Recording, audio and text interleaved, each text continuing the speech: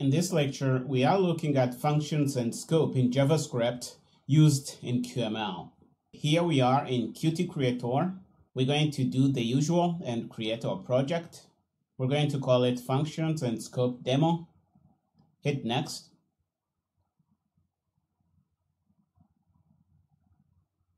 Choose our desktop kit and finish. Let's change this to functions. We are going to do the usual, create a rectangle inside, give it an ID, give it a width of 300, give it a height of 100, put it in the center, and give it a color of blue this time. On the root level, I want to define a function that computes the minimum of two numbers.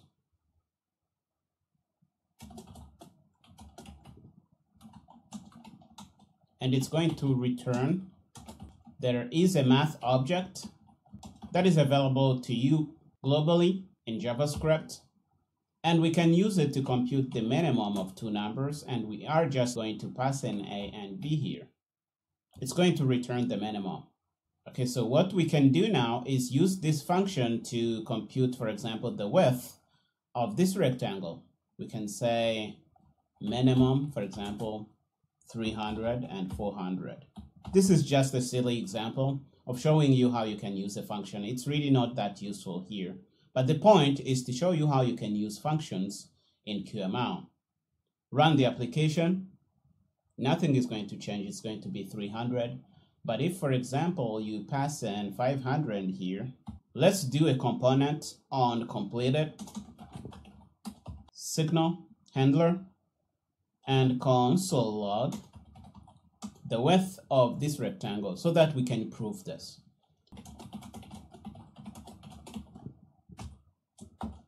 We use its ID.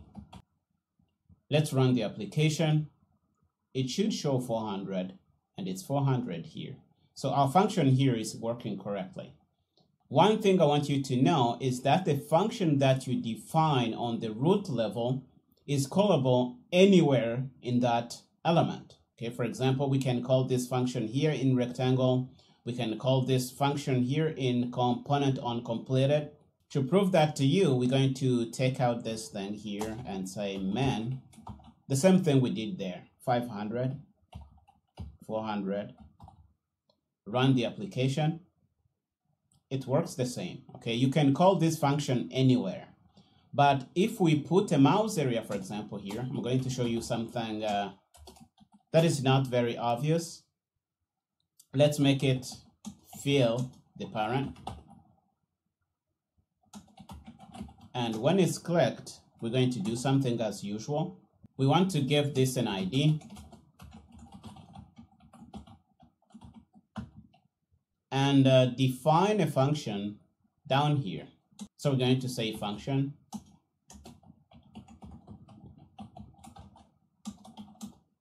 And it's going to say something to the console. For example, hello world or hello there. This is better.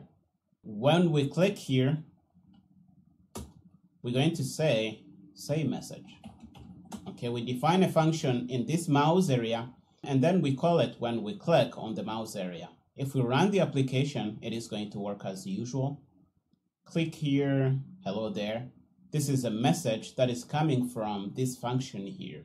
But one thing I want to show you is that you cannot call this sayMessage function anywhere outside without using the ID of this mouse area.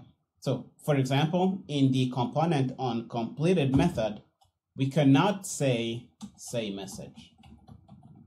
Okay, you see that it's not even recognized. But even if we run, because sometimes Qt Creator doesn't recognize even valid stuff, say message is not defined. To be able to call this method that is nested in another sibling element, you have to use the ID. So if we use the ID of this mouse area, let's copy it, put it here and put a dot you're going to see that it is recognized. I think Qt Creator is even going to recognize that. Okay, you see that it recognizes it, and we have autocomplete available. Okay, if we run, when the component is loaded, we're going to see the message here, hello there. Even if we didn't click on this blue rectangle, it is coming from this place when the component is loaded successfully. I hope this drives home the point that to call a method, it either has to be defined in that element. For example, here in the mouse area, we define this method and we called it, okay? And any other child items of mouse area here are going to see this function, but you cannot call this method outside this mouse area. To be able to call a method, it has to be defined in the root level of the parent item or inside that particular element where you are calling the method.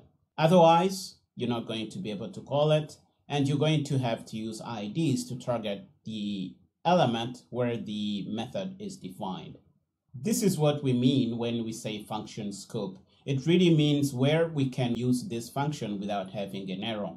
Okay, this covers all we set out to do in this lecture. In the next one, we're going to see how we can import some external JavaScript code and use it in our QML file here. I'll see you in the next lecture.